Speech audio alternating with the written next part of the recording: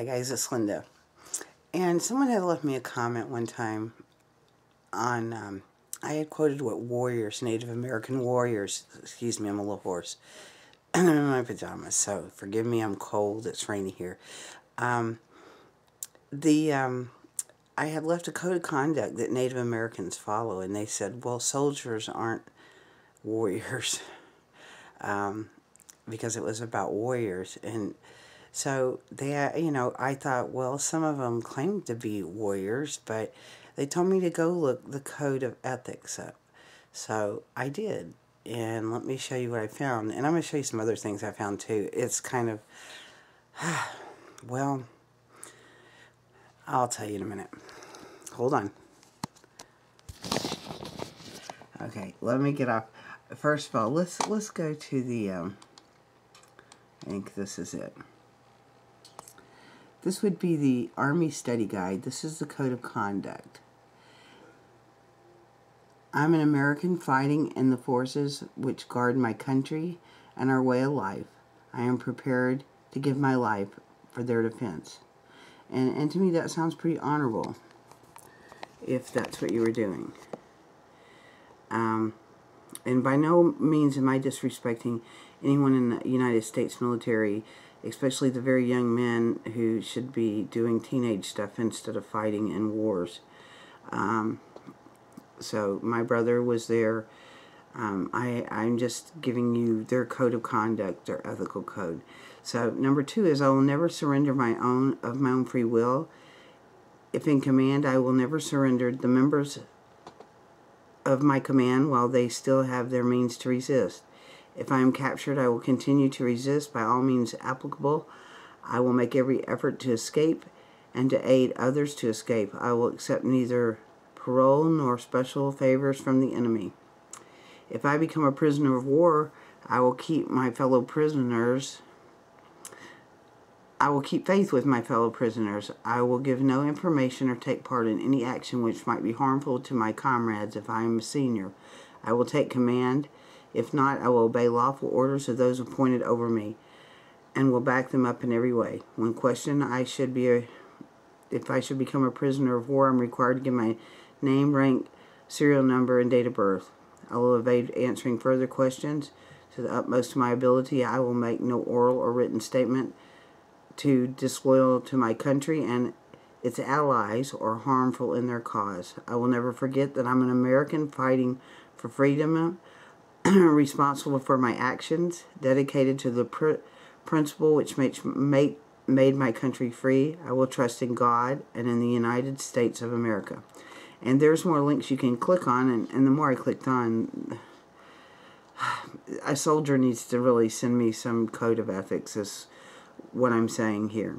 Now, while I was doing this, I thought, let's take a look at Israel's. The IDF.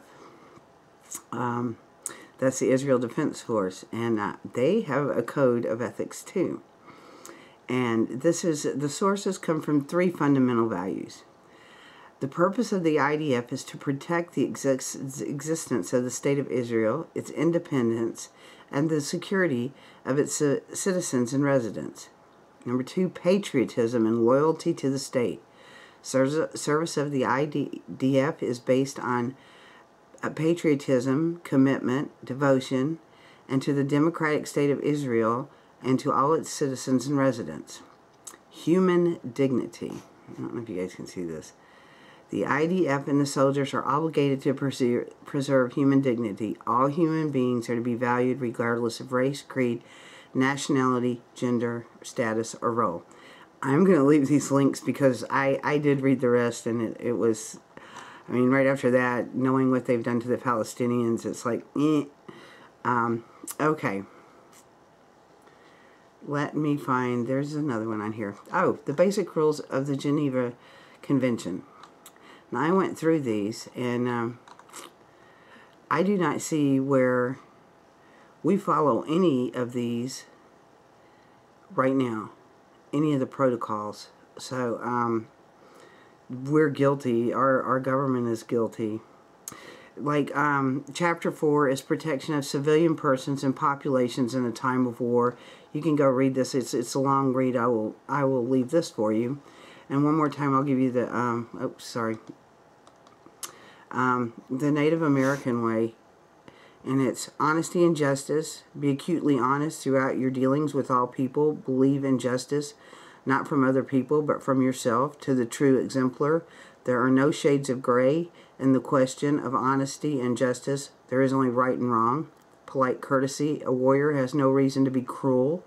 They do not need to prove that their strength. They do not need to prove their strength. An exemplar is courteous even to his enemies. Without this outward show of respect, we are nothing more than animals. Heroic courage. Rise up above the masses of people who are afraid to act. Hiding like a turtle in a shell is not living at all. A fighter must have heroic courage. It's absolutely risky. It is dangerous. It is living life completely, fully, wonderfully. Heroic courage is not blind, but it is intelligent and strong. Honor. A true person of honor has only one judge of honor, and that is him or herself. Decisions you make and how these decisions are carried out are a reflection of whom you truly are. You cannot hide from yourself. Compassion. Through intense training, the fighter becomes quick and strong. He is not as other men. He develops a power that must be used for the good of all. He has compassion. He helps his fellow man at every opportunity, and if an opportunity does not arise, he goes out of his way to find one. Complete sincerity. When a warrior has said he will perform an action, it is as good as done. Nothing will stop him from completing what he says he will do. He does not have to give his word. He does not have to give a promise. Duty and loyalty for the warrior, having done something or said something, he knows he owns that thing. He is responsible for it and all the consequences that follow. A warrior is immensely loyal to those in his care, and to those he is responsible for, he remains fiercely true. Now, I'm going to leave these links for you, and for some reason, in this civilization, the way of the warrior is savage. You understand, by helping those who have been injured, even if they're your enemy, to take care of other people. So, remember, everything's upside down and twisted and sideways now. So I wanted to leave this, just if some soldier could send me the real United States military code of ethics, I would appreciate it, and I will compare it to the way of the warrior. And this is Linda, and this is a holiday today. It's Decoration Day or Memorial Day. I do not celebrate it. I am Native American. But I hope all of you are having a very nice day. Like I said, it's windy and cold and rainy here. But nevertheless, peace and love. And I hope you all have a wonderful day.